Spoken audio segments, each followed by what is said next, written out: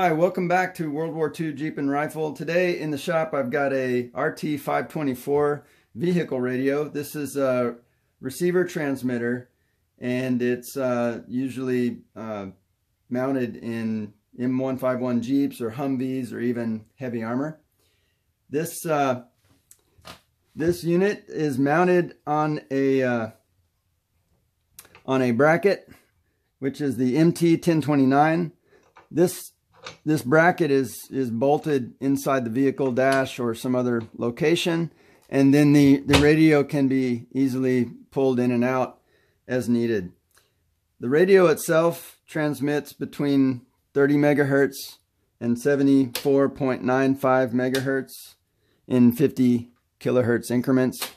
It's manually tuned, and you can tune up to 920 different channels. It's compatible with the PRC-77 or PRC-25 and other radios of the Vietnam era and later. It has a built-in loudspeaker that kind of sets this one apart. In addition to that, it has two power modes. You can transmit on low power and on high power. Low power is about an 8-watt RF power output. High power is spec'd at 35 watts. The RT-524, it being a vehicle radio, is powered off of a typical 24-volt military vehicle power. So it hooks up to the junction box where your vehicle power is cleanly delivered to the system through the mount. And I guess the last thing to mention is about the squelch.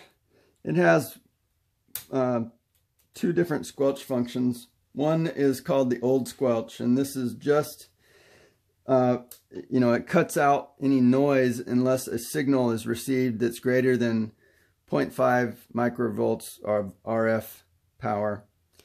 The new squelch, which the PRC-77s also have,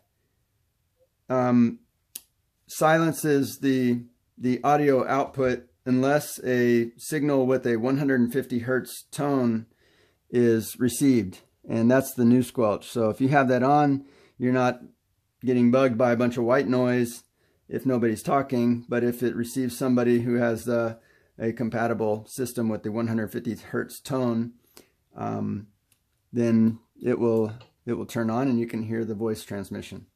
So anyway, quick video, just sort of a walkthrough of the RT-524. Uses all the standard handset equipment. This one just got a little microphone, and other than that, pretty cool. These things are really neat to have, especially if you're tooling out your military vehicle.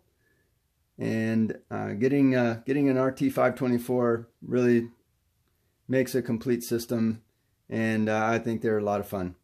Anyway, I hope you guys learned something, and if you want to see more videos like this, just subscribe to the channel, share with your friends, and we'll keep bringing you more. See you next time.